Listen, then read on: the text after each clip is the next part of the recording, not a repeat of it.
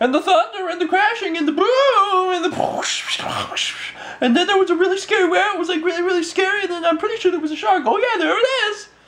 Hello everyone, welcome to Friday. Mal and I just finished playing the start, hello Sagan. Goodbye, Sagan. Goodbye, Sagan. Of BattleBlock Theater. We had played the demo of it almost a year ago. Wow. Just about a year ago. And we really liked it. And we were like, we should do this as an LP one day. So we just now got around to doing it. Basically, Donkey Kong Country 3 was hard. All the Donkey Kong Country games are really stressful for a recording. And we're like, okay, we need something that we can just play and relax and have fun with. So we decided to do BattleBlock. I'm really glad that we did. Like, in the demo, the opening cutscene in the first episode was in the demo. But then there's, like, so much other stuff. Having played the first 3 episodes that we did, like, we recorded 3 episodes. We'll probably record more tomorrow. But having just gotten to play a little further in that's not the demo, and it's like, wow, it's really good. It's, like, really good. Fun.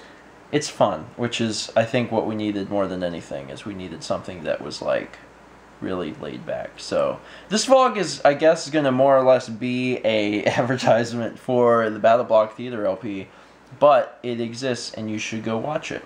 There, I'll put a big link on the screen. See, I would tell you to just look at the annotations for tomorrow's video, because it releases tomorrow, but so does GTA Online, so I'll probably put that in the end slate. So today, you should go watch BattleBlock, because it's pretty cool. Also, by the time you guys get this vlog, we probably have a good bit of it out, so that's another reason. But anyway, we enjoyed it, and we're going to hopefully continue to enjoy the game.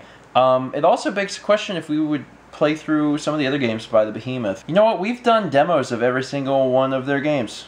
I just realized that, because we've done, obviously we're doing BattleBlock, but yeah. me and you did Alien Hominid, and then I did Castle Crashers with Emil in 2011. It's been like going on 3 years. Yeah, but, okay. Alien Hominid was kind of hard. I don't know if we'd ever do that as a full LP, but Castle Crashers was neat. It just, I don't know, Castle Crashers might be more fun with like 4 people. BattleBlock is fine with 2. Like, I really enjoy it with 2 people.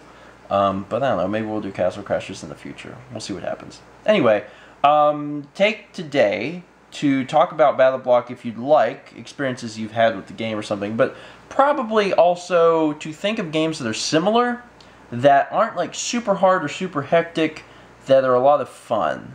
And let us know, because we may continue to do those sorts of games. It doesn't hurt at all that the narrator, Stamper, is a riot. Like, it makes the game like a million times better. So anyway, come up with some other stuff and we'll look into it, because we're really enjoying it. That's it.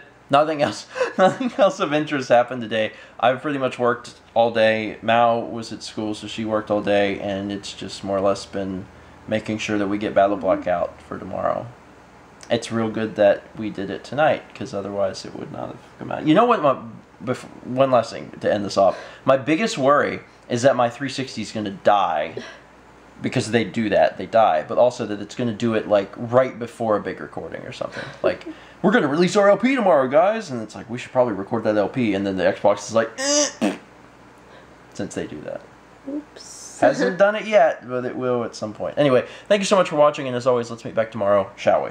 A Minecraft movie. Right? Interesting. Well, the rights have been acquired. Warner Brothers, which just put out the Lego Movie, which is doing apparently phenomenally. Well, it seems unusually clean. You should maybe do something. You can't take it. What could it be? What could the one bottle that's unusually clean in the rack be? A bottle?